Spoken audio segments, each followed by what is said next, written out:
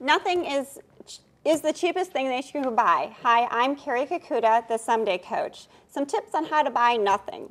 Garage sales are a great place to start. Typically, people are trying to get more than what the thing is worth or what you think it's worth, so you can take that item that's $20 and probably get it for $2.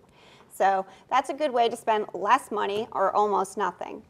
You want to think about bartering with your friends or family. That's a great way to get some things that you want and need and be able to give back when you're done with it.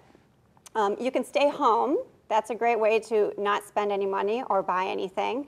You can also get a gym membership, or instead of getting the gym membership, just put on your sneakers, grab the dog, the leash, and take a walk.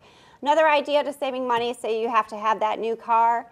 You can also go and buy a used car. For example, I bought a car that was worth $27,000, and I got it for $16,500 8 months later. So just a little crazy stuff to send your way for your wants, but you want to buy it for nothing. So Carrie Kukuda, thank you very much.